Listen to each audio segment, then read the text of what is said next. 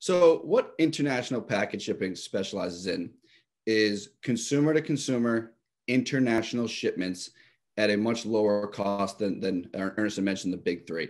And the way that we're able to accomplish that is a longer time in transit. So for a customer that wants to ship a package internationally, that it doesn't really matter how long it takes to get there, but they don't want to spend, say, $1,000 to ship a package.